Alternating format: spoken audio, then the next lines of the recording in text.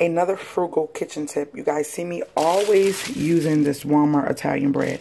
I like to grab it when it is on sale because it is half price. And look, I have a family of 4.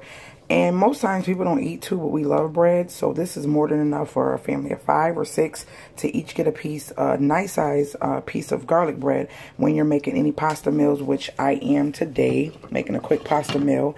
And so I'm sorry for the fog. Hold on.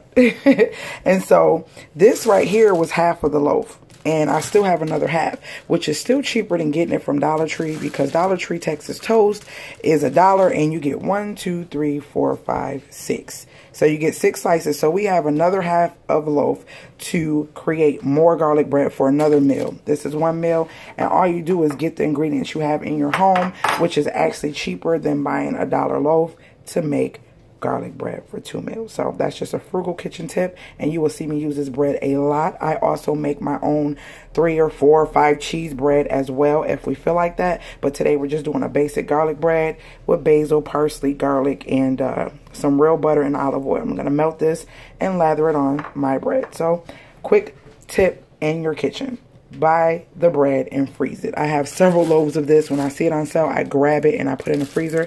And this is actually frozen, but when you got a good knife, you can cut right through it. Even frozen, it'll unthaw inside the oven. All right, guys, hope you like these kitchen tips. I will talk to you later.